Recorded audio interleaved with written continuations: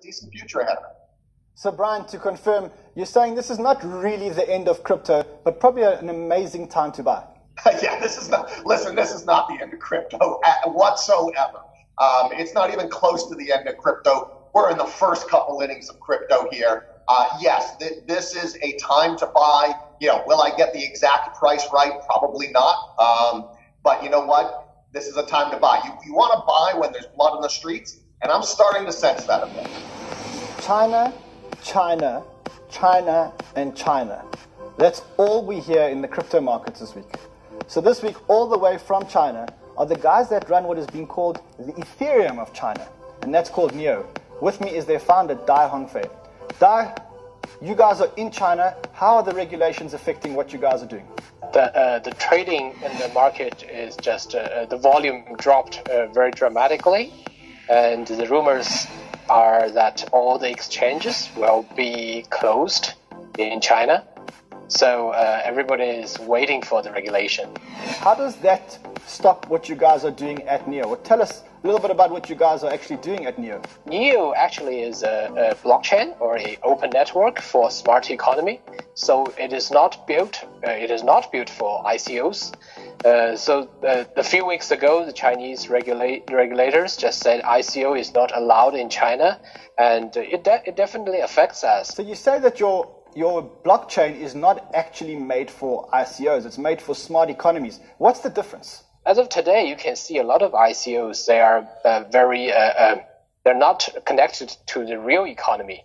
So there are many decentralized applications on Ethereum, but rarely I met someone who is actually using those decentralized applications. All the usage is trading different tokens.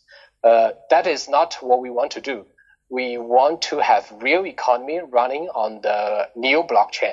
So you want to create economic applications that run on smart contracts on the NEO blockchain. Is that right?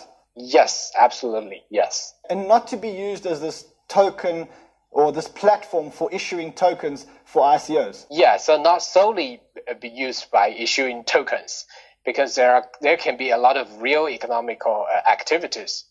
There are three fundamental pillars of NEO, the blockchain.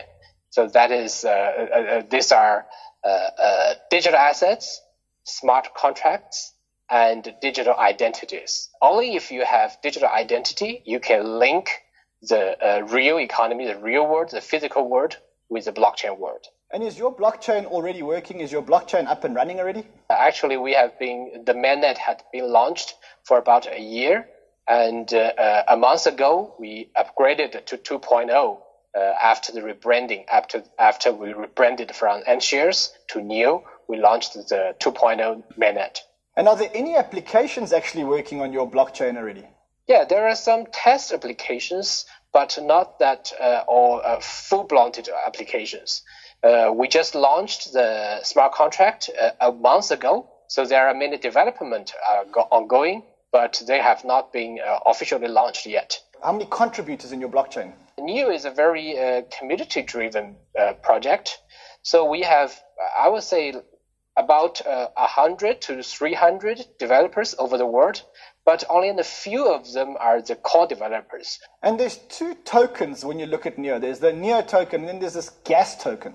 What's the difference between the two? Yeah. It's a very innovative design. We have this so-called dual token design.